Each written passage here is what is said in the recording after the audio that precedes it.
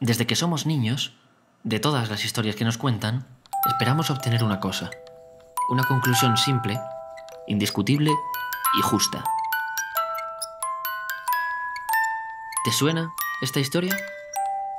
La conclusión es: no te vayas con extraños. El lobo es malo. Caperucita es buena.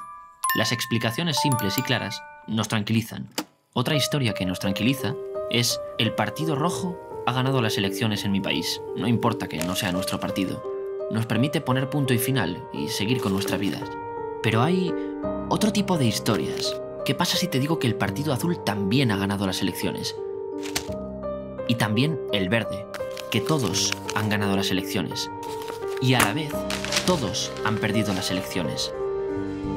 Esta historia se llama Sistema Electoral.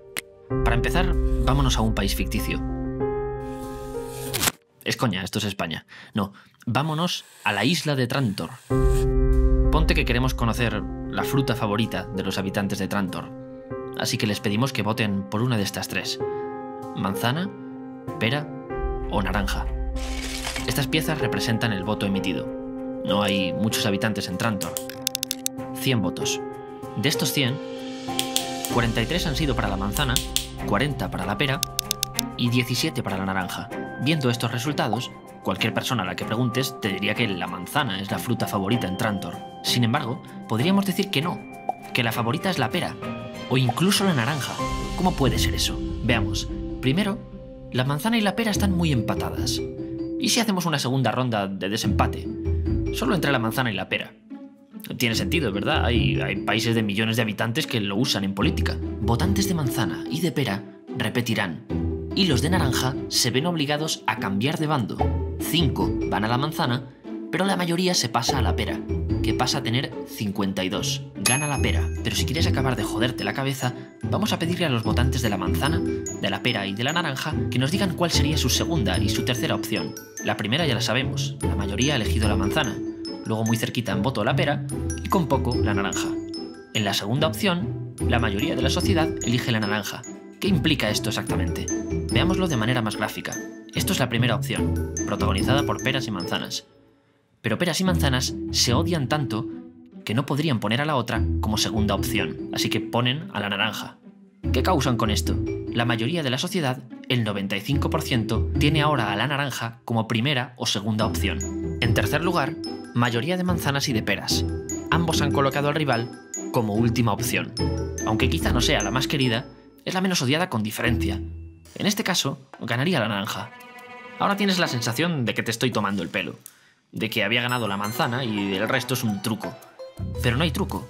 Fíjate, la primera pregunta ha sido la misma, pero hemos añadido otras preguntas. Aún así tiene sentido que pienses eso. El voto es parte de un gran embudo. Tiene la tarea imposible de reducir todas estas opciones a una sola. Pero los resultados son muy diferentes dependiendo de cómo sean las preguntas. ¿Les pedimos que ordenen las tres frutas? ¿O que sean muy categóricos y se decidan solo por una? El voto es algo tan especial que incluso como lo contemos, puede transformarlo todo. Tomemos los resultados de la primera votación. Olvidémonos de segundas vueltas y de preferencias. Ha ganado la manzana, ¿verdad? Hagamos un simple cambio. No los contemos todos juntos. Hagamos el recuento de votos por zonas de la isla, los famosos distritos electorales. En este distrito de aquí hay 6 votos de manzana, 3 de pera y 1 de naranja. Ha ganado la manzana. Aquí, con 6, la pera. Aquí, la manzana. De nuevo, manzana. Pera, pera, pera, manzana, pera y pera. Vaya, el resultado ya no es el mismo. Con exactamente los mismos votos, si los contamos por separado, 1, 2, 3, 4, 5, 6 de pera, frente a 4 distritos de manzana, el ganador final vuelve a ser la maldita pera, y no la manzana. Esto es una especie de paradoja. Todos los resultados reflejan la voluntad de la gente, pero solo en parte. Y como te puedes imaginar, en realidad no estamos hablando de peras o de manzanas. Te he prometido una historia diferente y te la voy a dar. Cuando hace 200 años comenzamos a elegir a nuestros políticos, hacíamos algo parecido a esto último que has visto. Primero, Dividimos Trántor en tantos distritos como representantes queramos en la asamblea. Pon que queremos 10 representantes, por lo tanto, 10 distritos. En Trántor hay 6 partidos. En cada distrito, cada partido presenta un candidato, pero únicamente el que tiene más votos es llevado a la asamblea. Un solo representante por distrito, por eso se llaman distritos uninominales. En todos los distritos obtendremos al candidato de la misma manera. Los ciudadanos votan a varias opciones, pero nos quedaremos solo al candidato con la mayoría de votos. Por eso se llama sistema mayoritario. Cada uno de estos representantes en la asamblea sabe perfectamente de dónde viene. Le han elegido los vecinos que viven en su distrito. Todas las decisiones que tome pueden hacer que el voto cambie en las siguientes elecciones. Si lo hace mal, perderá el escaño. Si lo hace bien, puede que le voten aún más personas las próximas elecciones. Rinde cuentas ante todo el distrito.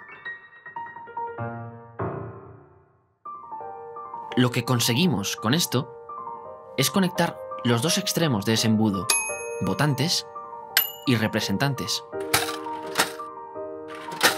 Pero si te fijas en los resultados de este diseño, verás que los dos partidos más grandes de Trántor controlan todo el poder. El llamado bipartidismo. Ojo, hay mucha gente que defiende que gracias a ello es más fácil tomar decisiones. A esto también lo llaman gobernabilidad. Pero fíjate, un 15% de la población votó a candidatos de esta fuerza política que no tiene ninguna representación en la asamblea. Esto es mucho voto sin representar. Una razón es que las fronteras de los distritos son muy importantes. Si jugamos con ellas, podríamos modificar el resultado con facilidad. Ahora, el partido más votado del distrito es otro. Acabamos de dar representación a ese 15%. Ahora convertimos en rojo un distrito que era azul. Podríamos seguir haciendo pequeñas modificaciones y cambiar todo un país. Cuidado con las fronteras en un sistema mayoritario. La sencillez es un punto fuerte de este sistema. Solo tienes que votar por uno, y el más votado es llevado a la asamblea. Y la sencillez implica que participa mucha más gente. Pero el principal problema ya lo teníamos con la fruta. A pesar de que nuestro sistema conecta ahora votantes y representantes, este resumen es muy diferente de la sociedad de la que partimos. Aquí el 60% de los representantes son del partido azul y el 40% del rojo. Pero la población, sin divisiones de distrito, solo ha votado azul en un 33% y rojo en un 32%. Naranjas tienen el 15%, verdes el 10% y amarillos y celestes el 5%. Estamos dejando fuera a un 35% de la sociedad. La asamblea no es un reflejo fiel de la sociedad. Por muy inventada que esté la isla de Trántor, este es exactamente el problema que tenían los primeros países que votaban sus gobiernos, como Francia y Estados Unidos, países que hoy en día siguen usando este sistema. Ante el problema de la diferencia entre la sociedad y los representantes, apareció otro tipo de sistema, el proporcional. ¿Qué buscaba? Exactamente lo que el mayoritario no conseguía, que este lado del embudo, la asamblea de representantes, tenga el nombre que tenga, parlamento por ejemplo, sea una versión en miniatura de la sociedad, un reflejo fiel de lo que votan los ciudadanos. Que si una fuerza política ha sido votada por el 33% de la sociedad, tenga el 33% de las sillas. Las sillas se llaman escaños si nos ponemos técnicos. 32% de votos, 32% de escaños. Y así sucesivamente. Suena muy bien, ¿no? Joder, buena idea. Hay un problema, es imposible hacerlo. No de manera exacta. Te explico por qué. 100 votos en Trántor, 10 sillas a repartir. Una división muy sencilla nos dirá que para obtener una silla necesitamos tener 10 votos. O sea, esto. Vamos a ver cuántos votos ha obtenido cada partido. Partido azul, 47 votos. O sea, un escaño, 2, 3, 4 escaños y estos 7 votos extra que como no llegan a 10 no nos dan ningún escaño. Partido rojo, 16 votos. O sea, un escaño por esos 10 votos y 6 votos que no dan ni para un escaño. Nos faltarían 4 para uno más. Partido naranja, 15 votos, un escaño y 5 de resto. Partido verde, 12 votos, o sea, un escaño y 2 votos extra. Partido celeste, 6 votos, no llegan ni a un escaño. Al partido amarillo le pasa lo mismo. Solo 4 votos, también 0 escaños. Quedan 3 sillas que no podemos dar a nadie. Ya no queda nadie con 10 votos. Eso sí, todos tienen restos, más grandes o más pequeños. Y si sumamos los restos de todos los partidos, son 30 votos. O sea, los necesarios para asignar estos 3 escaños. Si has pensado que a la primera fuerza, que al fin y al cabo casi llega a 10 con sus restos, podríamos darle una de esas sillas, enhorabuena, ya estás creando un método de reparto. Eso sí, no puedes inventarte votos, eso sería ilegal. De modo que si le sumas 3 votos a esta fuerza, tienes que sacarlos de algún sitio. ¿Por qué no los cogemos de aquí? Es el partido menos votado y es el que más difícil tiene llegar a un escaño. ¿Sí? Tiene sentido, ¿no? Venga, pues se los quitamos y se los damos a este. El partido azul ha ganado su 5º escaño.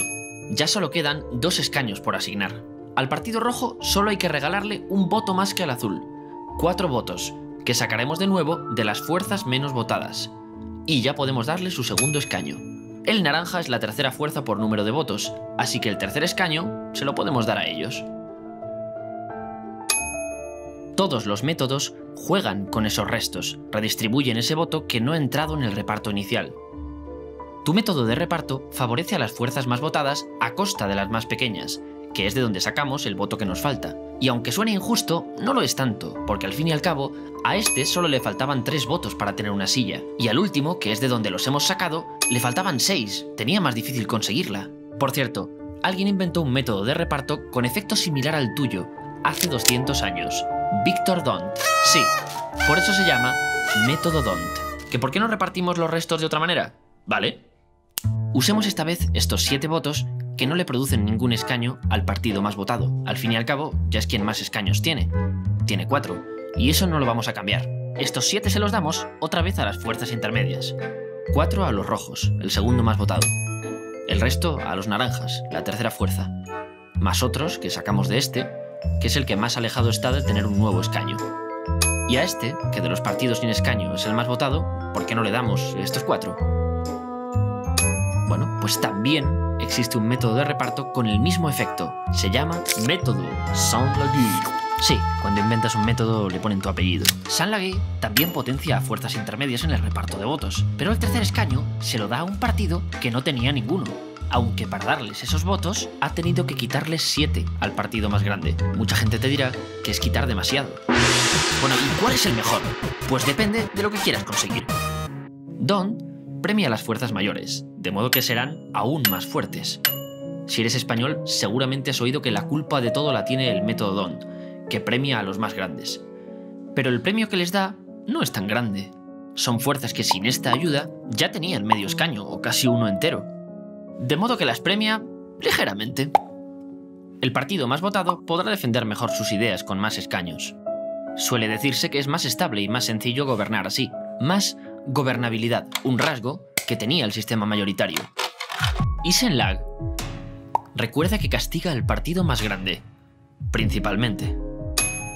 Pero gracias a eso consigue un parlamento más diverso, porque entran fuerzas políticas que se quedaban fuera con D'hondt. Si te fijas, es inevitable enfrentarse a esos votos que no dan un escaño completo, o tendremos sillas vacías. Siempre quitaremos votos a alguien, lo infrarrepresentaremos y se los daremos a otro. Los sobrerepresentaremos. Pero me estoy poniendo un poco pesado. Mejor te abro un portal a otra dimensión. Si haces clic en él, irás al universo de las matemáticas, y allí seguiremos hablando de métodos de reparto. Hasta ahora lo hemos explicado con piezas de Lego, pero hemos simplificado mucho y hay cosas que solo se ven con cifras grandes que te pueden dejar a cuadros. Aún así, te advierto que es muy técnico. Si nos ves desde móvil, el link está en la descripción del vídeo. El resto seguimos con el viaje. Para cerrar capítulo, frente a una de las debilidades del sistema mayoritario, la diferencia entre la sociedad y la asamblea de representantes, surge el sistema proporcional, que trata de que sean lo más parecidas posible. Pero para ello, usa métodos que le quitan voto a unos y se lo dan a otros. Volvamos a la isla porque la cosa se calienta. Primero, subamos la población, 200 habitantes. En un sistema proporcional, parece lógico contar los votos sin dividir en distritos. Son solo votos, ¿no? Valen todos igual. Estos poquitos votos no conseguían representación. No importa porque son una parte muy pequeña de la población, ¿no? Un 1,5%. Pero sobre el mapa vemos que estos votos pertenecen a una pequeña comunidad indígena. Pero en la asamblea es como si no existieran. Sus intereses no los defiende nadie. ¿Y si los contamos aparte? Les guardamos un escaño para que elijan a quien quieran. De hecho, nuestros países están llenos de comunidades históricas, zonas con intereses propios que podríamos querer proteger. Sí, el sistema proporcional también puede usar muchos distritos, pero rebobina un momento, era una característica del mayoritario, y como no tengamos cuidado, podemos volver a él. Nos quedamos solo al candidato con la mayoría de votos. El resto de votos, no existe. ¿Cómo lo evitamos? Haciendo que en los distritos se elija más de un representante, que sean distritos plurinominales. Hagámoslo. Subamos nuestra asamblea a 50 representantes. A cada región le tocará más de una silla, y así no sacaremos solo la opción más votada. También habrá posibilidades para otras fuerzas, como la segunda más votada, la tercera. La cantidad de escaños que demos a cada distrito se llama magnitud, pero si le he puesto una señal de peligro, es por algo. Vamos a analizar con detalle este distrito de Trantor y verás por qué tienes que vigilar muchísimo la magnitud en un sistema proporcional. Si le damos más de 10 escaños a este distrito, 11 por ejemplo, es una magnitud alta. Fíjate cómo el reflejo es bastante fiel. Los escaños que damos a cada partido reflejan bastante bien su número de votos. Y ojo, estamos repartiendo con el método D'hondt. D'hondt no es el puto demonio. Si con los mismos votos el distrito pasara a una magnitud media, por ejemplo 8 escaños, fíjate en cómo el reflejo es mucho menos fiel que en una magnitud alta. Y ya si a estos votos les aplicamos una magnitud baja, de solo 3 escaños, el resumen empieza a ser muy exagerado.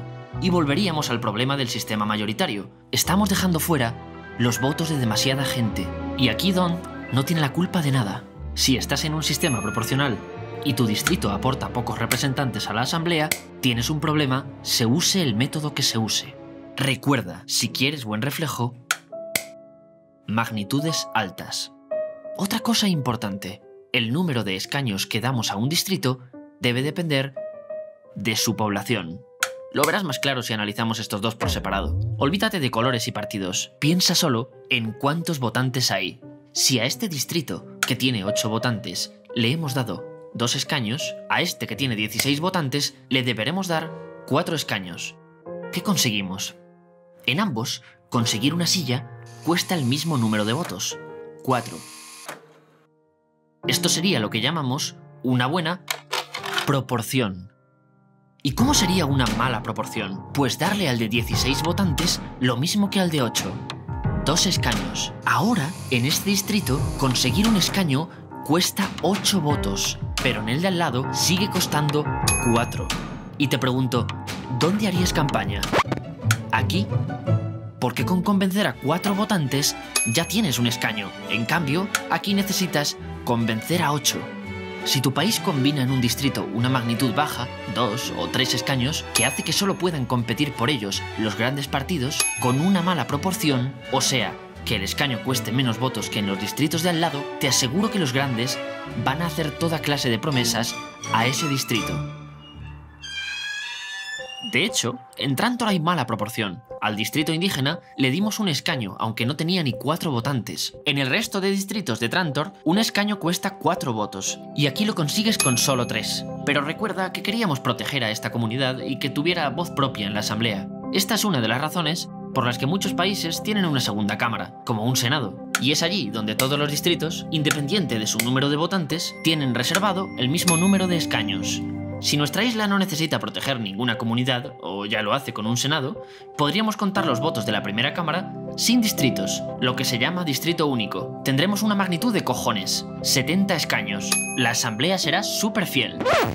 Pero no te quedes solo con la fidelidad cuando compares los dos sistemas. En un sistema mayoritario, cuando algo que hacían los políticos no te gustaba, podías identificar claramente a quién lo había hecho, el partido con más fuerza. Y si era muy concreto, probablemente había sido el representante de tu distrito y le podías desalojar.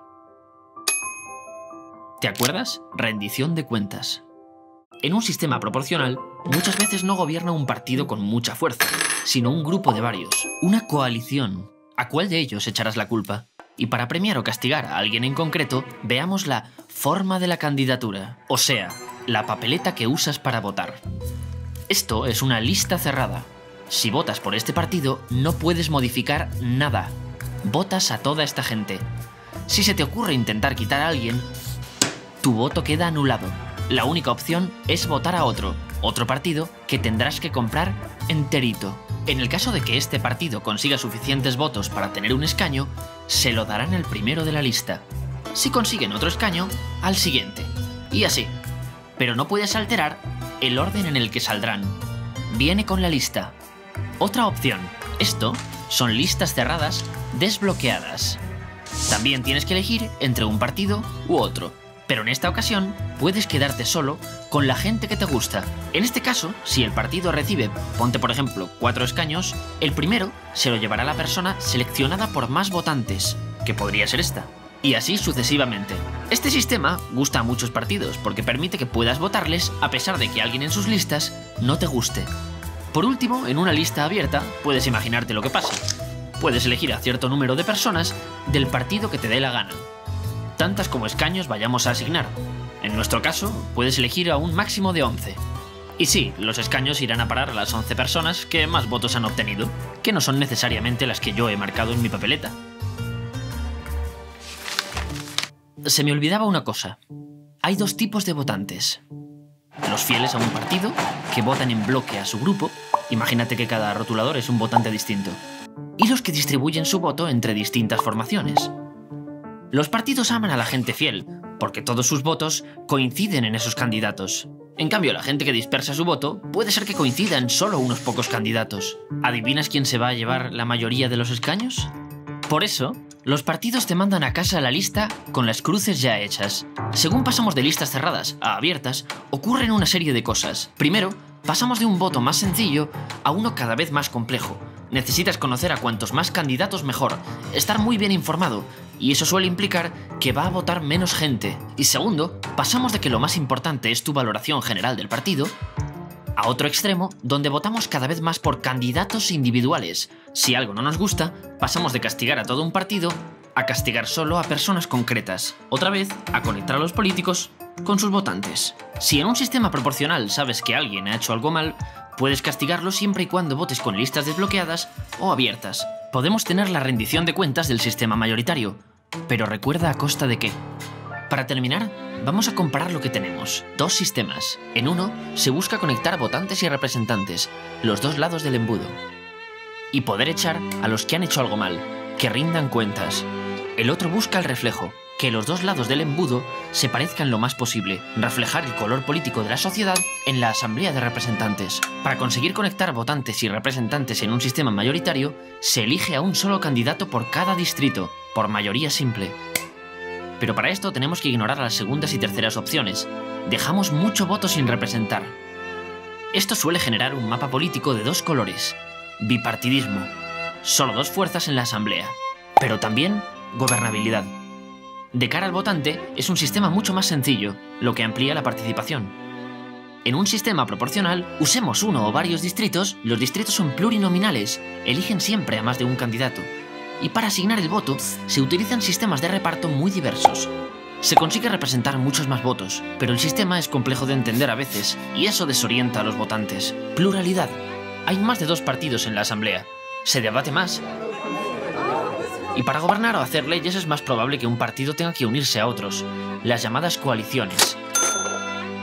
Dentro de las coaliciones pueden haber diferencias, por eso se podría decir que hay menos gobernabilidad. Cuidado con la magnitud cuando repartamos escaños a los distritos. Cuantos más le demos, más fiel será el reflejo. Cuantos menos tenga, mayor será el resumen, quedando reservado solo para grandes partidos. Lo segundo a vigilar es la proporción. ¿Cuánto cuesta un escaño en votos? Ahora en ambos distritos cuesta lo mismo, 6. Pero si le damos a este otro escaño, pasa a costar 4, más barato que en este otro. Y encima, accesible solo para los grandes. El sistema mayoritario conecta a los dos lados. Un político rinde cuentas ante los que le eligen. En principio, el proporcional no lo hace y te obliga a castigar a todo el partido. Salvo si usas listas desbloqueadas o abiertas. Pero ojo, según sube la complejidad, baja la participación. Y así llegamos al final. Como te dije al principio, las historias clásicas acaban con una conclusión clara. Caperucita es buena, el lobo es malo. ¿Recuerdas? Una solución clara y simple que te permite tomar partido. Defenderías a Caperucita, como hace el cazador en la versión moderna del cuento. Vamos a probar nosotros. El sistema proporcional es el bueno. Pero hemos dicho cosas negativas de él, que no permite castigar a los políticos sin aumentar la complejidad, que la magnitud y la proporción pueden generar infinidad de problemas. ¿Me sigues, verdad? Si intentamos lo contrario, que el bueno sea el mayoritario, tendremos otra serie de problemas. Quizá es que nuestra historia no es sencilla como la de Caperucita. Allí hay una niña y un lobo. Aquí hay millones de votantes y cientos de maneras de contar y traducir los votos. Es una historia compleja. Aún así, la cabeza te pide una conclusión simple, indiscutible y justa. Un escritor dijo: para cualquier problema complejo, hay siempre una solución simple, indiscutible y equivocada. Así que quizás es bueno que no haya una solución indiscutible. Aquí va una reflexión. Cuando una cosa no es simple, nos obliga a mirar más allá. Y al hacerlo, quizá descubramos algo nuevo. No importa cuál elijamos, los sistemas electorales transforman la realidad. Son millones de votos y nuestros parlamentos tienen unos pocos escaños. Pero ¿y si en lugar de mirar aquí o aquí, miramos aquí, a las personas detrás de cada voto? En materia de impuestos, seguridad, libertades, todos tienen opiniones muy complejas, pero las resumen en un mecanismo muy sencillo. El voto convierte en esa complejidad en algo más simple. Ahora esos votos son procesados por el sistema electoral y al otro lado sale un parlamento. Pero en ese parlamento hay personas que harán leyes y decidirán sobre impuestos, libertades o seguridad. Decisiones que variarán dependiendo de muchas cosas y no podremos prever siempre. El embudo es doble. De este resumen sencillo, volvemos a sacar complejidad. Y nos volvemos locos intentando conectar estos dos extremos, buscando una única solución, la buena. Pero convertir en sencillo algo que en origen era complejo siempre podrá hacerse de muchas formas. Quizá tendremos que acabar con una pregunta. ¿Y si no intentamos convertir en simple algo que es complejo? ¿Qué pasaría si en lugar de estos extremos intentamos conectar estos otros, este lado con este? Ya lo hicimos hace miles de años, pero nos hemos olvidado de eso. Lo puedes descubrir en el siguiente vídeo de esta serie, Why Democracy. Pero si ya lo has visto, también habrás visto su segunda parte. Y ahora, viendo este, te encuentras en una especie de círculo. No pasa nada. Ya pensaron en ello hace miles de años y hasta le dieron un nombre: Uroboros. Un animal que se devora a sí mismo. Un círculo sin principio ni final. Si descubrimos que ya resolvimos este problema, ¿volveremos a olvidar la respuesta? Let a complex system repeat itself long enough, eventually something surprising might occur.